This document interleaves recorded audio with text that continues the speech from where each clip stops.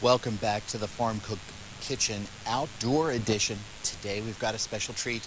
Yes, we got chicken thighs, bone in, skin on, and they're going over charcoal on the flip flop grill. Let's make dinner. Alrighty, here we go. We got our chicken sandwiched into place. And now we just drop it in. Make sure it balances okay. And watch that pivot.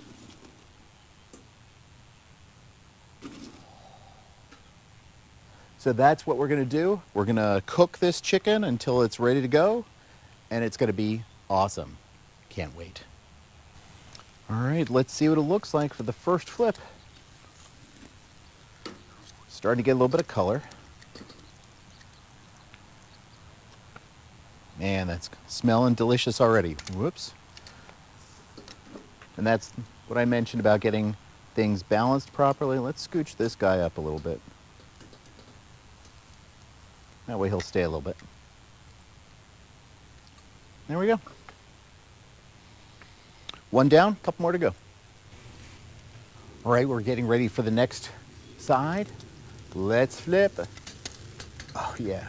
You can start to see some of that caramelization, that color that's coming, that browning that's getting kissed by the fire. Man, is this going to be good. Cannot wait.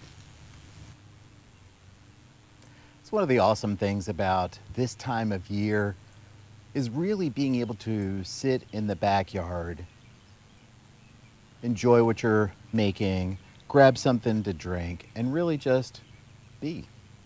This is pretty awesome.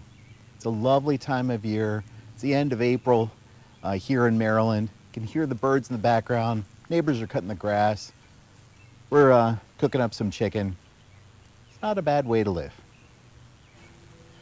Just did another quick flip of the chicken thighs, and I don't know, they should be done relatively soon.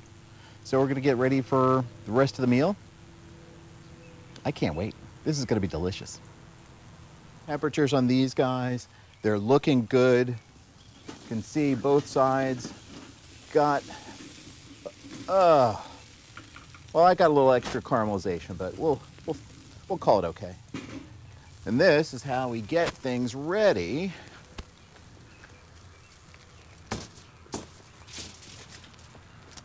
for the flip-flop grill dismount.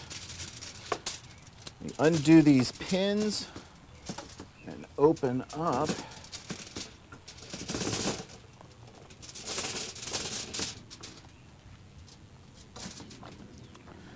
the grill so we can get access to the proteins. If I can get this glove off. Let's get these guys unstuck. And there we go. Chicken thighs.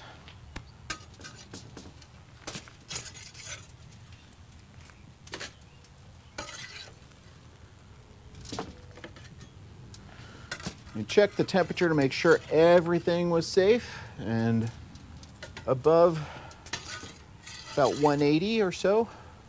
So I like chicken thighs done a little bit more.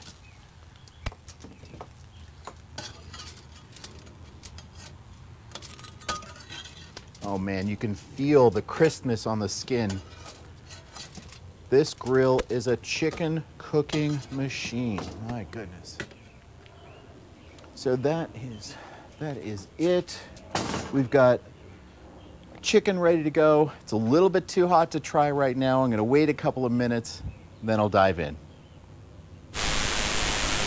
Right, now it's the moment of truth. Got this guy over here. Oh my goodness. I don't know if you can see all of the juice that's coming out of this guy, but wow, is that hot and delicious.